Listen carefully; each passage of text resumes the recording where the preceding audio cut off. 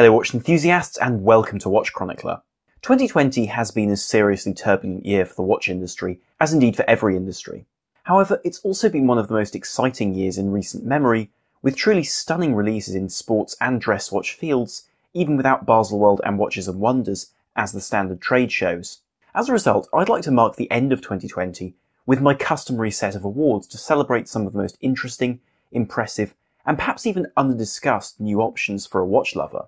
Before all of that though, I must thank you all for watching throughout the year and for making Watch Chronicler a real pleasure to write, record, edit and publish.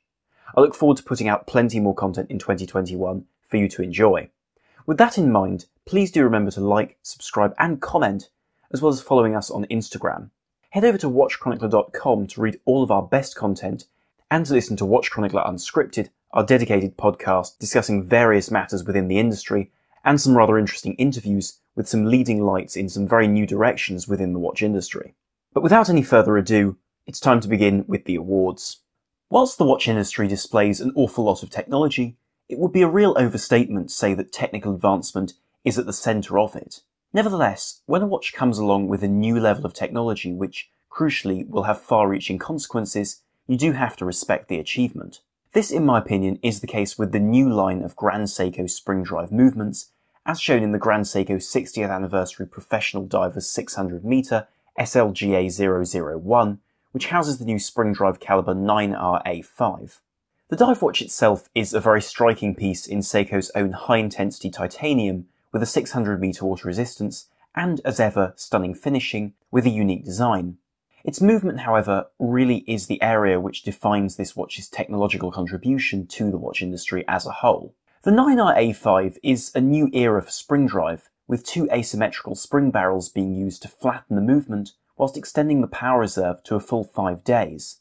In the endeavour of thinness, the iconic magic lever automatic winding system has been redesigned to be moved outward and to accommodate the longer power reserve, something usually impossible with this particular technology. Aside from thickness, the new movement will be a more competent timekeeper with a more shock-resistant gear train, as well as a level of thermocompensation from within the sealed quartz module at the centre of this combination of mechanical and quartz technology. The result is a mechanical feel with accuracy of plus or minus 10 seconds per month, and a general design which is far more in keeping with modern technology than Grand Seiko's first generation, you could say, spring drive movements. History is, it must be admitted, an overused concept amongst watches. An awful lot of timepieces are given connotations of importance to the overall story of watches, yet so few actually do. Consequently, my pick for this title is a watch dismissed by many when released, but which strikes me as an interesting signpost for design in coming years. The Bulgari Aluminium is a piece which may be familiar to those who enjoyed this brand in the 1990s, as in 1998, the Aluminium was launched as a quartz watch and chronograph with an ultralight case in the obvious material. This year, rather contrary to the ultra-high-end Octo Finissimo models pushed by the brand of late, Bulgari have relaunched the collection with extremely well-finished ETA movements and a seriously exciting construction in aluminium, with titanium and a rubber coating used in areas where this comparably soft metal might suffer from the abuse of daily use. The bracelet is a mix of aluminium and hinged rubber pieces, which creates an interesting hybrid of elegance and durability on an essentially perfect summer watch with a 100 metre water resistance. With dial options in black and cream, I think this watch is historically important simply because it proves that a brand can draw from its history with an iconic design instead of creating a throwback to a past period. This is a simple concept, yet one remarkably alien to rather a lot of brands. It's also a piece which, whilst not cheap, doesn't need to justify itself with features, but rather is simply an attractive and exciting release. These factors add up to it perhaps creating a place in the industry for a quirky, fashion-conscious watch which remains acceptable to the usual watch collecting crowd. Each year, I give one award to the most bizarre product of that time. Usually this is an undeniably negative title which has previously been awarded to the ridiculous $70,000 Doxa Sub 200 T-Graph in 18 karat gold and Zinn's absurd strap for wearing an Apple Watch and a conventional watch on each side of the same wrist. This year, though, the nominations would be the Doxa Sub 300 Carbon, another misjudged dive watch with an enormous price tag now selling for around half its original retail value, and the Ralph Lauren Automatic Chronograph, a watch which combines the strange design you would expect to find under £200 with a movement made bespoke by JLC and a £9,000 price tag. The winner, however, is the thoroughly exciting MWT Royal Marine MI6 010A. This limited edition homage to the 1970s Rolex Submariner is, aside from being a stunningly accurate alternative to the original, a near-perfect remake of the sub worn by Roger Moore in Live and Let Die. By using a quartz movement set from a pusher in the centre of the caseback, this watch has a serrated bezel which rotates with the inner case including the crystal, dial and movement, and which is secured in place at 12 o'clock with the crown. This watch recreates pretty much the exact construction, excluding of course the motor, of the saw watch used by Bond to escape from Kananga in the climax of that well-known film. Of course you have to put up with a fairly pedestrian movement and a lesser water resistance of 100 metres, yet it remains the most faithful way to relive the action of that particular movie scene. It's a bizarre watch by any standard, but recreating even the pinhole in the original bracelet end piece, it's a really rather cool one too. The best vintage-inspired watch of 2020 is perhaps no real surprise. We've seen rather a lot of such watches with the Longines Marine Nationale, Hanhart 417 ES, and the Masséna Lab Uniracer being three noteworthy examples. However, no watch could ever really expect to beat the 2020 Omega Speedmaster 321 Ed White. You see, what's most important about this watch is that it presents one prong of the newfound three-part Speedmaster collection, an iconic part of the centre of Omega's range. Now that the current Speedmaster Professional has been discontinued in favour of, it's rumoured, a manually wound coaxial version with a stepped dial, applied logo and some other revisions, the Omega Speedmaster collection will be split into ultra-modern coaxial automatic models, the new coaxial Professional, and high-end vintage-inspired versions, including the new largely handmade Caliber 321. By scanning an original 1960s example, Omega have perfectly recreated the legendary 321 column wheel chronograph movement which took the brand to the moon in 1969. Now, however, it's encased in a near-perfect remake of Ed White's reference 105.003 with a ceramic bezel and an exhibition caseback to show modern, luxury finishing. The result is clearly expensive, but might just be the perfect Speedmaster for a true enthusiast, and just the watch for Omega to use their vintage flair and their vintage appeal to take on watches like the Rolex Daytona. The most surprising release of the year could have been one by so many brands. Ming have created some truly stunning watches, and the products of H. Moser & C have been strikingly unusual too. Still, the watch which I reckon deserves this title is one which introduced a level of complication, fun and versatility to what I see as the de facto king of value luxury dress watches, the JLC Master Control Chronograph Calendar 2020. Since its inception in the 1990s, the JLC Master Control has been a forward-thinking, high-tech watch with a completely reserved attitude to showing off. I'd suggest that, as a collection, it's far more of a gentleman's watch than the Rolex Oyster, with the inevitable prejudice encountered by the coronet. Revised earlier this year, JLC have given us a new interpretation which will no doubt satisfy the businessman, the enthusiast and the gentleman in one package. Combining for the first time a moon phase with a complete calendar and chronograph, this 40mm piece is, first and foremost, a dress watch. Nevertheless, for a price comparable to a Rolex Daytona, it gives the owner true luxury, superlative quality and a very clever movement.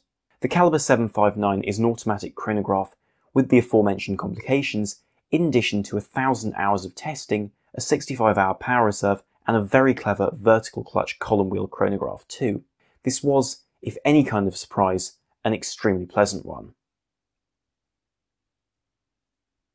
Plenty of watches in 2020 have been received with a truly staggering level of enthusiasm, and with very good reason. The Omega Speedmaster Ed White with a 321 movement is a remarkable return, the new Rolex Submariner has been very long awaited, and the Tudor Black Bay 58 Navy Blue was a pleasant extension of an already popular line. The watch which wins this award, though, is a piece which has shown a remarkable sense of humour from a brand usually known for having none. This is the 2020 Rolex Oyster Perpetual. Aside from the obvious and necessary movement update in this, the most simple of Rolex watches, these pieces take the bright colours of 1970s stellar dial models. With these watches, it also disappears the 39mm case in favour of 36 and 41mm versions, which should allow a broader swathe of the market to enjoy such pieces. Aside from the bright dialed versions, more subtle dials in silver with golden accents or in black give a timeless, perhaps even vintage feel to this watch, and also makes it all the Rolex you might want unless you have a particular interest in one of their more specialised models. Altogether, with a reasonable price, a new movement, the choice of eccentric or rather 60s conservative dials, these watches make a Rolex a more approachable choice for a new buyer, even if with rising prices, the risk of theft, and of long waiting lists, other models, particularly sports models, have often made buying a Rolex a seemingly hostile proposition. Where best value of the year is concerned, there were a few options to choose from due to the ever unclear nature of this epithet. Take, for example, the Oleg & Weiss C1000, which gives you unparalleled Swiss value for the price, whilst the Seiko King Turtle is potentially the best value dive watch on the market. Nevertheless, the victor has to be the Longines Spirit, a pilot's watch which has shown a different and very well balanced side to this historic Swiss brand. The Longines Spirit is an unusual watch because, in spite of the industry trend to regularly add £1,000 to the price of a well-known model due to a technical improvement, the Spirit gives a silicon spring, a long 64-hour power reserve, and a level of finishing extremely reminiscent of Omega for under half the price. This is also a watch which understands that past designs don't need to be imitated entirely just to give a sense of continuity to aesthetics. In this regard, it combines some vintage cues with more modern elements to create an elegant but extremely well-made watch for an essentially unbeatable price. For these reasons, it's very difficult to put forward any other timepiece for this title. The most spectacular watch of 2020 is perhaps an obvious choice, yet still very much a deserving one. The Ferdinand Berthoud Chronomètre FB2RE. Many of you will not have heard of Ferdinand Berthoud, and I must confess, wasn't particularly inspired by their work before this watch, despite its undeniable quality. With the Chronomètre FB2RE, however, this brand has shown finishing which I would suggest goes beyond even our Lange & Söhne. Housed within a stunning 44mm case in white or pink gold, with the customary portholes to show the movement sides, this watch recreates the brand's own marine clock number 6 from the 18th century. Particularly in white, the watch's Grand Feu enamel dial over an anti-magnetic steel base is achingly beautiful. The movement, though, is what truly amazes. Manually wound and running at a slow 2.5 Hz, the caliber FBRE FC is an exercise in absolutely constant timekeeping. With movement plates supported by little columns as on a traditional chronometer movement, the caseback gives a view of the fusée chain, which uncoiling as the spring winds down and anchored, rather unusually, at only one end, changes the gearing and keeps a constant torque level for the movement. Then, a unique stopwork halts the release of energy after 50 hours to avoid a suboptimal torque level to maintain that level of accuracy which this watch prides itself for. Finally, an exquisitely finished remontoire housed on a ruby cam releases energy in equal chunks to the escapement and finally to those deadbeat seconds on the dial. This might just be the most spectacular display of watchmaking I've ever witnessed, with some truly superb decoration on the movement and level of finish which many have described as simply flawless. For the first of my two personal choices, which consequently requires little to no objective justification, could have been one of a few watches. I love and respect the superlative craftsmanship of the Atelier de Chronométrie ADC8, as well as the H. Moser Streamliner in all its forms. However, the piece which I have to give the award to is a real gem from Cartier. This is the Cartier Santos-Dumont La Demoiselle, the highest level model in Cartier's quartet of watches to celebrate the aeronautical pioneer Alberto Santos-Dumont. Taking its name from the series of vehicles to become the first practical ultralight aircraft, the Demoiselle is a spiritual celebration of all that made this Brazilian icon. In this regard, this watch is a collection of clues about the man with, like the original watch given to this pioneer in 1904 as the first pilot's watch, a polished bezel and perm hands. The more eagle-eyed viewers will also notice the ruby cabochon signalling the use of platinum for the case, the replacement of secret Cartier script on the 7 numeral with the word Santos, and perhaps even an allusion to Dumont's coffee-growing origins in the brown minute track.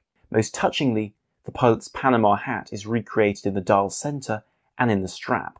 Holding inside a manual Piaget movement rebranded by Cartier, this watch has charm oozing from every component and wins the contest for my favourite dress watch of 2020 with ease, courtesy of the sheer allure of its design as well as the story behind it. Over the last few years, my love for sports watches has grown to encompass a very broad range of options, but I can't deny being truly spoilt this year. Grand Seiko launched a 600-metre dive watch with their brand new spring drive caliber, Oleg & Weiss presented the C1000, a beautiful and very well priced 1000-metre dive watch, yet only one watch can win this award for me, the Aquastar Deepstar 2020. Launched by Rick Murray and the Synchron Group, both of whom previously managed the Doxa brand, albeit at different times, this is the beginning of a remake of the Aquastar Deepstar, the first widely viable diving chronograph and the watch which accompanied much of Jacques Cousteau's team in their subaquatic adventures between 1965 and about 1975. This alone would be enough to make me enthusiastic about such a product, yet it's the execution which has really taken me by surprise. The watch is a comprehensive remake of a timepiece which, let's face it, is no longer at the cutting edge of diving equipment, partly due to the receding technical relevance of such a product, and partly due to its 100-metre water resistance and manual movement. In modern form, the watch has grown to a modern 40mm size, and now uses a La Jouperet automatic column wheel chronograph movement. Despite these changes to make a more timeless piece, with a 200-metre water resistance most notably, this watch feels like a more successful product than any of Doxa or Aquadive's most recent pieces, yet has more spirit than an Omega Seamaster 300, for example. The result is a dive watch which I really have fallen for this year. Anyway, I must now conclude this video, but let me know what you think of my choices for this rather eclectic array of awards. Like some of the best aspects of enjoying watches, opinion is everything, so please give me your nominations below and I'll let you know what I think. Please remember to like, share and subscribe, as it really helps to keep the videos coming. Thank you very much for watching. This is Armon from WatchChronicler.com. Out.